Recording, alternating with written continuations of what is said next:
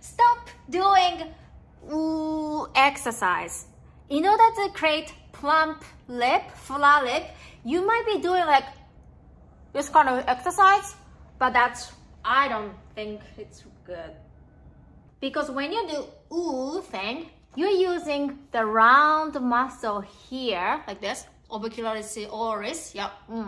But this lower lip and this mentalis chin area is overworking muscle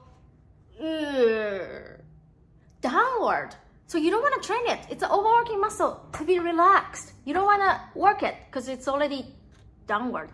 What you want to train to make fuller lip is upper lip. That's why I like to do this duck lip exercise. Duck lip exercise. You're gonna use the 2 fingers each and then not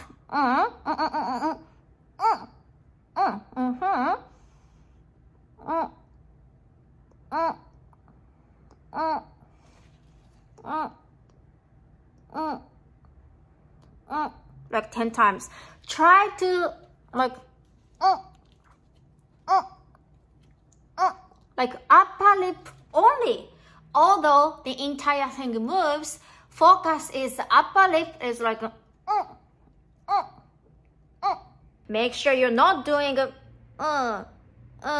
like nose or cheek are moving. That's a wrong muscle to train. In my opinion, you do not need fuller lower lip. That's actually not good because it's kind of a more downward, and then when people look at you, you have a lot of stuff here because this is a fuller big lip. So what you want to do, in my opinion, is fuller upper lip only.